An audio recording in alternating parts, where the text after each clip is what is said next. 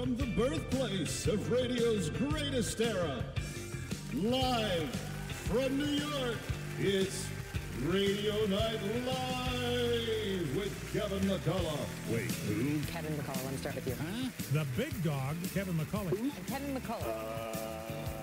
No, who? Nationally syndicated radio host and author of No He Can't. Who? Kevin McCullough? Kevin McCullough is a nationally syndicated radio host and author of No He Can't. What? Barack Obama's Dismantling Hope and Change and CEO of Extreme Media. Oh. Hey, we're glad you're with us. It's hour number 2 on a Saturday, and of course that means that it is time to once again open up the Ladies Lounge. And man, we've had a lot of fun with this since we moved it to the Saturday night show. The Ladies Lounge is a weekly opportunity. Is that a new graphic? Did we just add that? That is some sharp stuff. Actually, it's either that or quasi. I'm going to get in trouble for it, I'm pretty sure.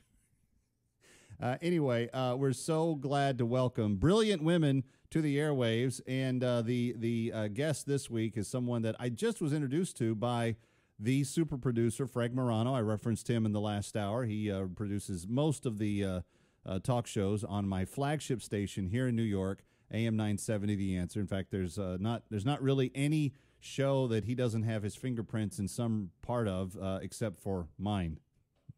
So now he's recommending guests for me, and we're glad to have him do so. But anyway, he said, Kev, there's this really dynamic young lady who is just tearing it up for the conservative cause in New York City. Her name is Melissa Jane Kronfeld, and she goes by MJ, and she got in touch with her, and she said she would be delighted to be with us tonight. MJ, welcome to the Kevin McCullough microphone. Glad to have you. Wow, thank you so much for having me on, Kevin. How's your night going? Well, we got word from Wyoming today. It's going pretty good. Oh, we're feeling good over here, too, at my MJ Cruz campaign headquarters in Midtown Manhattan. So we couldn't be more excited, and I don't think that anything could sum it up better than Ted's emails tonight when he noted that since March 23rd, delegates have gone 102 towards the Cruz campaign and only 7 for the Dump Trump campaign. So we couldn't be happier over here tonight, and we are celebrating already. Let me ask you about this. There's some, and I don't know if you've noticed it. Have you noticed how Drudge has gone all in for Trump in the last few weeks? It's just gotten disturbing to me to see. He's like bought and sold. He's like Breitbart. It's really gotten really, really bad. No, I find it really interesting. I'm not sure. I still have yet to put my finger on the pulse of what makes a Trump supporter, especially in New York, because there's so many people here in the city that have had run-ins with him and know the kind of character that he has when it comes to doing business and his other dealings. And, I just don't understand why people are so in the bucket for him. And the Drudge thing has just confused me top-notch. There's got to be something going on behind the scenes that we're not seeing. Well, Drudge is very tight with Ann Coulter, and Ann's been in for Trump from the very beginning. And let's face it, Trump sold a lot of books for her with the whole build the wall thing. So I kind of get all of that. But it is disheartening to see, like for tonight, for example, the front page headline of the Drudge Report says, another voterless victory in Wyoming. It's not true on 2 levels. They had a statewide vote. There were 12 delegates assigned out of that. Ted Cruz took 9 of those 12. And then even the ones that were in the convention that he won tonight, they went through basically the same type of caucus to convention to floor fight to final vote process that Colorado and North Dakota went through. There were lots of votes cast for these characters tonight. Absolutely. I think it was either yesterday or today, but I think the Washington Post really summed it up well when they said, the battle is really erupting ever since Trump has come out and said that clearly the system must be rigged, because if it's not rigged, then why am I losing? And, the Republicans came back in force and they said, no, the system is not rigged. You're losing because, you're losing, and that's just how it goes. So I think the tide is really turning. I studied semantics while doing my PhD, and essentially for breakdown, how words are used and that effects that it has on our society. And one of the most interesting things I've seen just by reading the headlines over the past, really Super Tuesday, is the media's acceptance in how they have made Trump happen and how they're really kind of shifting the tides. I mean, when you see the New York Times write a story about Cruz that's not negative, when you see Cruz on the cover of Time magazine, I think the media is finally owning up to their role in this crazy Trump phenomenon, and they're doing what they can now to circle back with the pure expectation that we can't allow Donald Trump to win, because if he does, I believe it's just going to be the end of America. I don't want to be one of those people that says, I'm going to move to Canada if he wins, but we might just become, part of Canada if he does. We might see the dissolution of the United States, because this guy is just not ready to be president, nor will he ever be. Well, he's got some temperamental issues for sure. But let's talk about some of the areas that you're focusing on. Now, first of all, this is your first visit into the Ladies Lounge, and we appreciate you being here. But introduce yourself. What are you all about? What do you work on? What do you do for your day job? Let my listeners get to know you a little bit. Sure. So I'm a lifelong New Yorker. I did all my degrees. I did all my studying in international relations, international law, national security studies, and I was on the kind of 10-year fast track to be a professor while finishing up my PhD at Rutgers. And sadly, my dad passed away 3 years ago this May, and that had a big impact on my life. There's a prayer that we read at the graveside of a parent that says, you commit yourself to tzedakah, you commit yourself to charity. And I was always very involved in charity and philanthropy. Something about that really stuck with me, and I just made the decision that I could spend my life in the ivory tower of academia, impacting 40, 80, 120 minds, many classes I had per semester, or I could do what I was preaching to my kids, which is go out there and change the world. So I decided to leave my job teaching, and I started my own company. It's a social impact consultancy, and our mission is really simple. If you are trying to improve the lives of other people, we will help you. If you are serving other people, we will serve you, no matter what that is. You want to start a charity that's going to save orphan starfish in the Nigerian desert? Great, we're going to help you save those orphan starfish. Whatever your social impact is, we will help you get there. And I feel like that's the best way I can magnify my role in the world and really fulfill that dictate of tikkun olam, what you believe, repair the world, make it a better place. Yeah. Well, and some of the hashtags you use on some of your social media posts are millennials for Cruz and Jews for Cruz. So that tells us a little bit about what your leanings are for the election, but why those two groups in particular? So I'm a millennial, and about 4 years ago now, I joined an organization called Nexus. Nexus is a global organization of 3,000 young people around the world that are exclusively committed to social impact. And in being part of that organization and seeing how these young people are going out there and changing the world, I realized that the millennial voice was not only being ignored, but had a real lot to offer the world. And I became very involved in millennial movements, millennial politics, millennial social stuff. And in that capacity, I kind of rose up the leadership skills in the millennial community as a voice of someone that says, recognize us. Look what we're doing. We've got great ideas. We're doing great things. We're not this lost generation that everyone thought we were going to be when we were graduating high school in the early 2000s. We're actually, really changing the world. We can be, I believe in the bottom of my heart, we are the next greatest generation.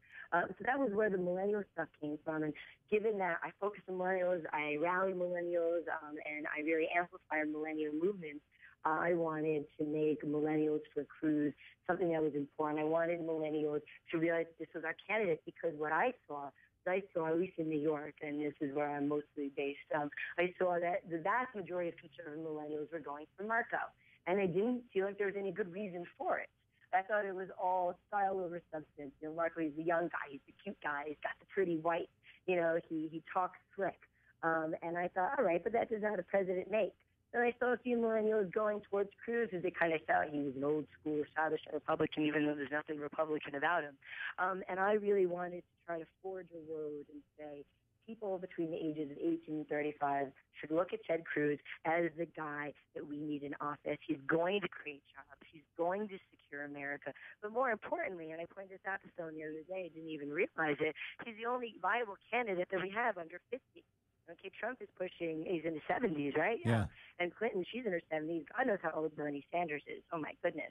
But that was where the Millennials for Cruz came in. I really wanted to do what I was good at, which was rallying that age group for the person that I felt strongly in. Now, the Jews for Cruz thing is a little bit different. And anyone in New York who knows me or knows my name knows that I am a diehard Zionist activist. I work on behalf of the state of Israel in every capacity that I can.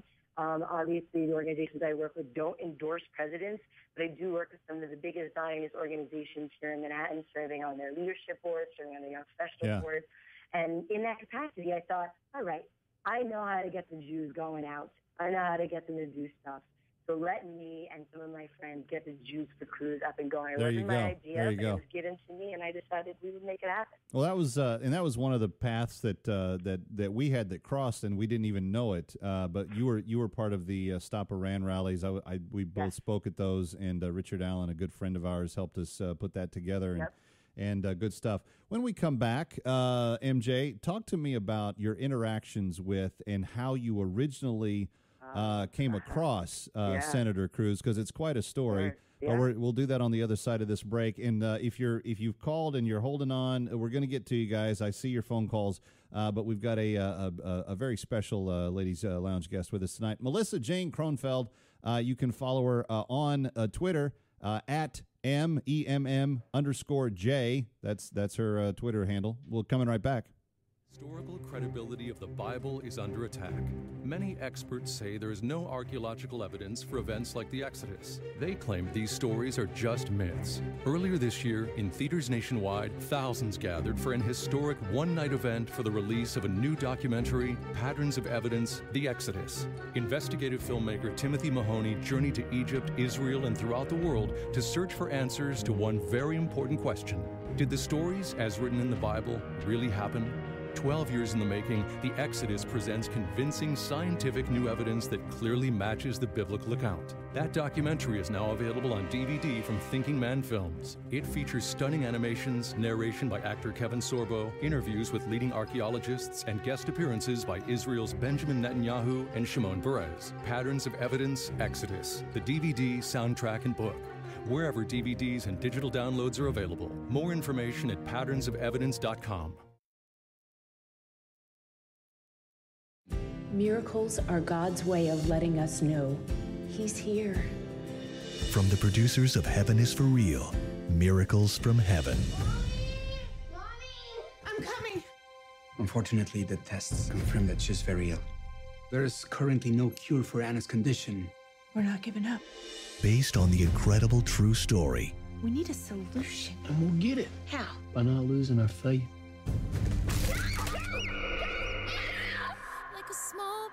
This Easter.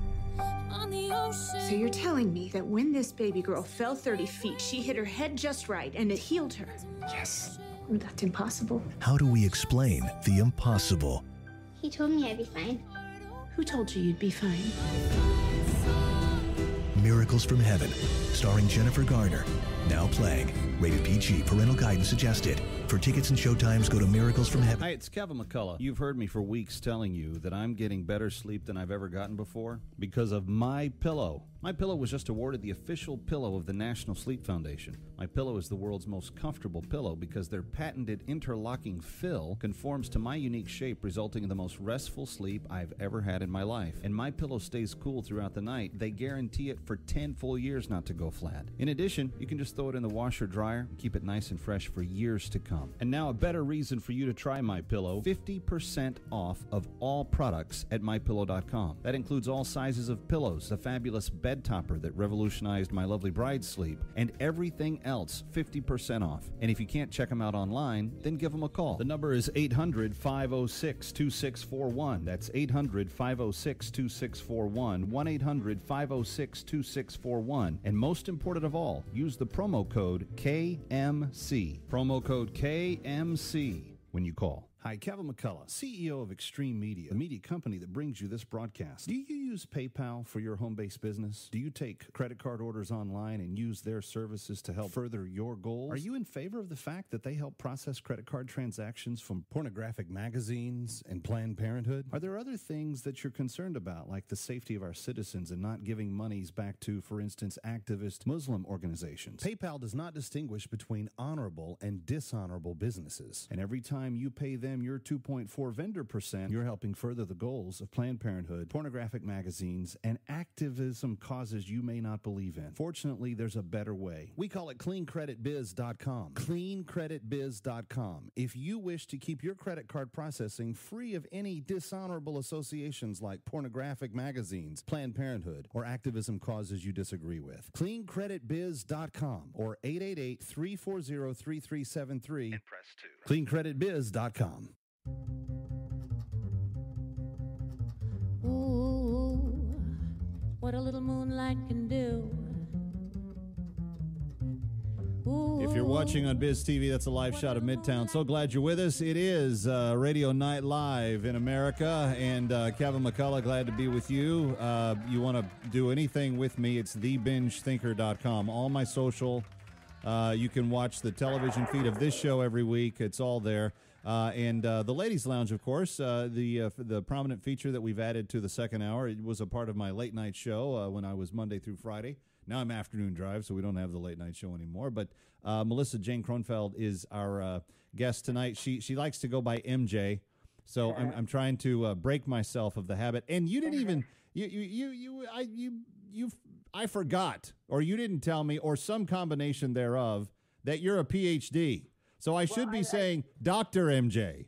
Soon enough. In PhD, ABD, I still have a few chapters of my dissertation left to write and defend. So it's been a bit slow of late, of course, because of the campaign and because I started my... okay, so I don't have to call you doctor yet. Not yet. But when I do, trust me, and I come back on... You're going to beat me over the head with that. McCullough, you better start showing some respect here. Absolutely. All right. Hey, let me take our listeners back to because you're a young professional. You're in New York. You're organizing all these events. There's a lot of cool things that you're associated with, and you have the chance to go and learn about this guy, Senator Ted Cruz, who now you are passionately advocating for. What was it about how you met him? What happened when you met that caused you to say, this is the guy that I'm going to get behind? Tell us how you originally came across him. Sure. So Nick Musin, who a lot of people who are familiar with the campaign probably know, he's one of his top advisors up there in his really close, tight circle. He was in charge of Republican politics in D.C. for a long time, worked with a couple of other awesome people. If you Google him, you'll find out how amazing he is. And Nick is a great friend of mine. And Nick started working for the senator, and he said to me, Senator's coming to town. We're doing a private dinner. I really want you to meet him. I think you'll like him. And, I probably knew about him not much more than anyone else did. I knew that he was the Tea Party guy. I knew that he had done that really awesome filibuster on the floor of the Senate. And I said, sure, why not? You never pass up an opportunity to meet a politician when you're in the advocacy space, because you never know how that might help you advance some of the amazing causes and issues that you're working on. Yeah. So I went to the dinner, and it was about 40, 50 people, a very small room at someone's home. And he spoke, and I was just blown away. And I've met dozens and worked with dozens of politicians. There was something about him that just stirred me. And I'm sitting next to Nick, and I'm getting more and more excited. And when it was over, and the conversations and questions were over, and the dinner was over, Nick told me to meet him. And the senator looked at me, and he said, I got to say, I was watching you in the room, and you've got a great energy. You were really into the conversation. And my heart melted. Everything about him to me, he came across as the perfect gentleman. He was so poised. He was so smart. Even when he didn't necessarily know everything about a certain topic, he had a good answer. He made commitments to learn more. And he just started talking, and I jumped right in to tell him about a project I was working on at the time. And you would have thought, the way he was listening and talking with me, that this was what he thought was the most important cause in the world, and it was about Holocaust survivors and our need to support the Holocaust survivor community in America. And we just had such a great conversation, and I laughed, and Nick said to me, we would love your support here in New York. And I said, I'm in, and I have been with him from the start. And I got to be honest, for the past however many months it's been up until Iowa, I have been crucified among my friends, among my peers, among New Yorkers in general. I mean, to be completely honest, I've lost friends, at least in the very beginning, because of my support for Cruz. And I never wavered. I never stopped. I truly believed. And then we took Iowa, and all of a sudden all these people started coming to me. And we started winning more and more delegates, and then people started becoming more and more fearful of Trump, and people started coming to me en masse. I mean, I'm literally getting upwards to 100 emails, phone calls, text messages from a day from people that I don't know and I've never met, asking me if I can help bring the senator somewhere, asking if they can meet with the senator, asking how they could support the senator. And that's, I don't want to say that I feel vindicated, but I feel vindicated. Sure. I knew from day one this was the guy that was going to sweep the conservatives and the Republicans and really take us all the way back to that makes total sense. We're speaking with MJ Kronfeld, soon to be be Dr. Kronfeld, who's working with the Millennials for Cruz effort. And, of course, this is just ahead of the huge New York primary that Donald Trump is just going to run away with. But it's an interesting section of the election cycle, MJ, from this perspective, that you have one candidate who you just described in meeting him, the perfect gentleman, totally appropriate, complete etiquette, et cetera, et cetera.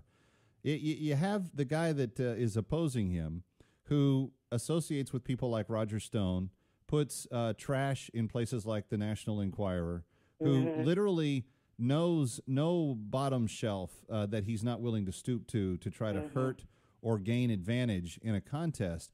And when it comes to that part of the discussion, how important is the class and the character and the integrity to the millennials today? I think it really is, because I think millennials are a no BS generation. You know, I mean, we go out there and we do things. I think the kind of perfect example is, they say millennials job jump a lot. We don't stay somewhere until we retire and we get, that gold Rolex.